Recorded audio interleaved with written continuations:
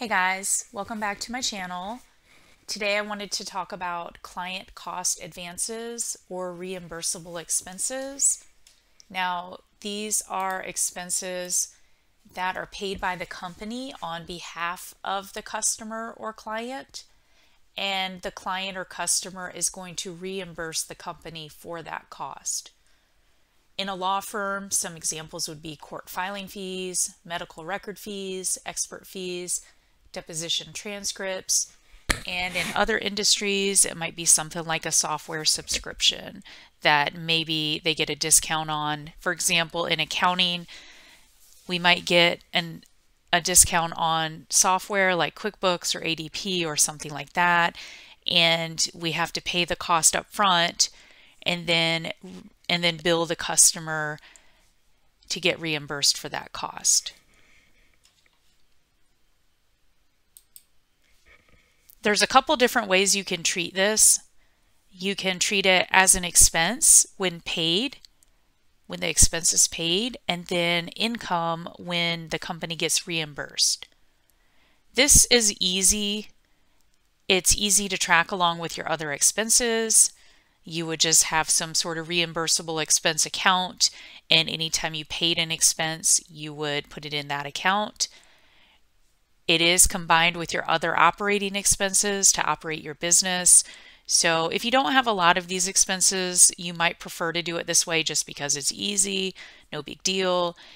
And then when you get reimbursed by your client, you would treat this as income. Some companies choose to treat this as an asset instead. In this method, you would have some sort of account, asset account, like you might call it reimbursable expenses, although you probably wouldn't call it that if it was an asset account. You might call it something like client cost advanced or client cost advances. And you're going to increase and decrease this account as you pay expenses and as you get reimbursed.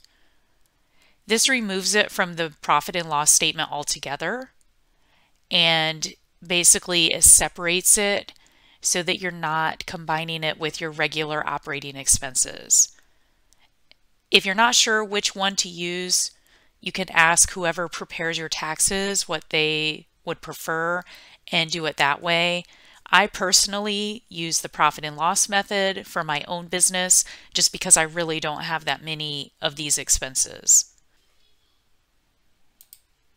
What we're going to do in this video is walk through a few examples, a few different scenarios. I've got one scenario in Wave Accounting, and I've got another scenario in QuickBooks Online. That way you can see a good variety and get some good options.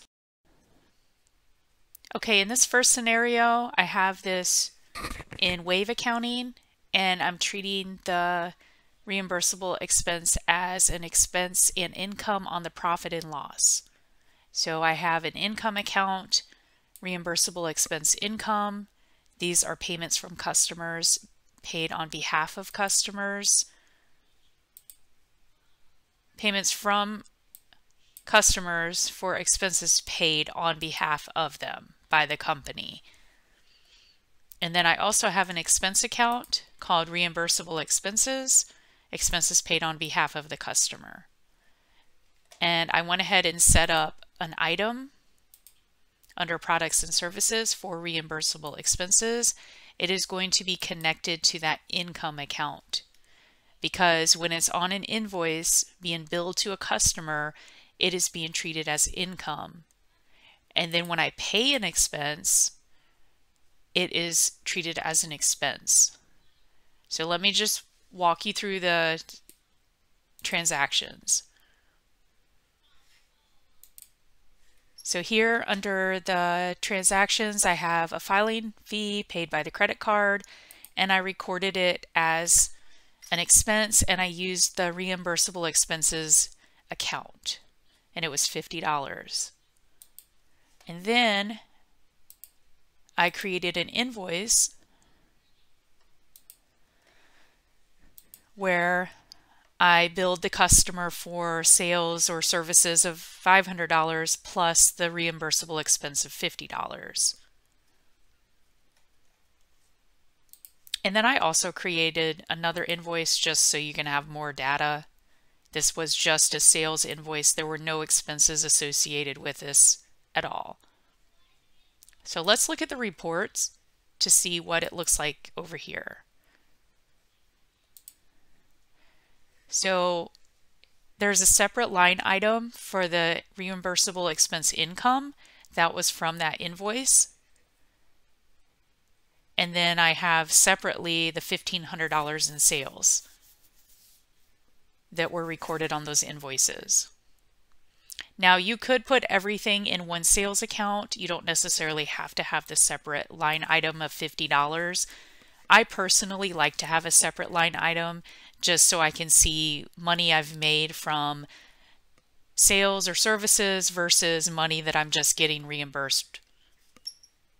And then I have an operating expense called reimbursable expenses for the expense under the transactions. That's for the credit card expense that the company paid. The net effect of $50 on the income side and $50 on the expense side is 0. So the only net profit they are reporting would be the sales income of $1,500. So just keep that in mind. However you treat this, the net effect should be 0 as long as you are recording things properly in the right accounts and you are getting reimbursed for all the expenses you pay for on behalf of the client. It should not affect your bottom line either way. So I want you to keep that in mind in case you're not sure how to do this. Sorry.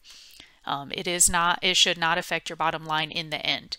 Now there may be a timing issue where you might pay an expense and not get reimbursed for a couple months, and that may interfere with you pay the expense in 2022 but you don't get reimbursed till January 2023. But in the end, in the long run, it should not affect your bottom line as long as you're getting reimbursed for all your expenses. So just do keep that in mind. Okay, now we're going to go over to QuickBooks. In QuickBooks, I have it set up as an asset under client cost advances. And I set up an item under products and services for my client cost advances. And in the income account, I just put that asset account instead of an actual income account, so that whenever I get reimbursed from a customer, it's just going to go back to this asset account instead of income. And then if I have an expense, I also need to make sure I record it in this client cost advances account, which I did put a couple of examples, or I did put an example expense here. In this expense, I put the category as client cost advances, and I did mark this as billable to the customer, and the customer is Amy's Bird Sanctuary for $70. So this cost increased this account. It's on the increase side. And then that same day, I billed the customer and put it on an invoice. But before I show you that, I actually want to make sure you know the setting to mark these as billable.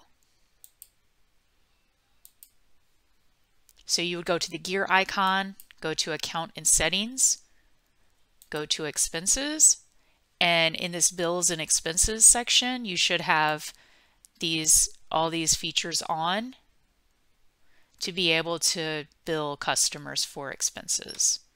So I just wanted to point that out in case you didn't know. And then when I mark that as billable, what that does is it creates an item on the customer page so that when I'm creating an invoice for the customer, it's automatically going to show this as an item that needs to be billed to the customer. So let's go to that customer.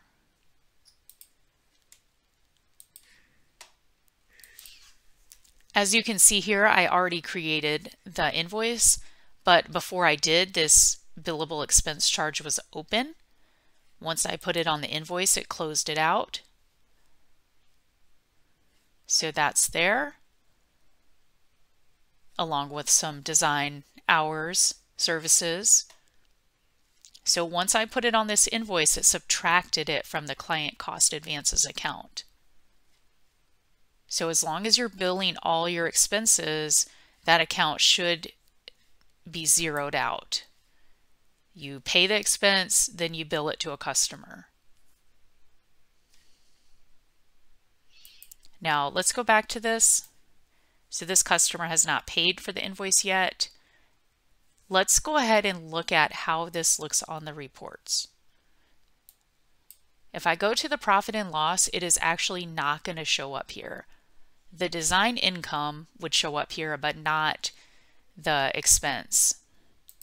I would have to go to the balance sheet to see anything in client cost advances, which is right here in the asset section. Now right now it shows 0. I can click on this to see detail. I have a plus $70 item when I charged the cost or paid the cost, and then a subtraction of $70 when I billed the customer for that. Let's go back. Now notice I'm doing accrual accounting. If I change this to cash basis, it does show the $70. It does not show the $70 minus because the customer hasn't paid it yet. So it's not reflecting that under cash basis. So keep that in mind. If the customer hasn't paid it yet and you're doing cash basis, then this is going to look a little bit different. So I hope this helps give you some options on how to treat these expenses. If you have any questions, feel free to comment below. I will try to answer them if I can. But again, this may be something you need to ask your tax preparer about. Thank you for watching.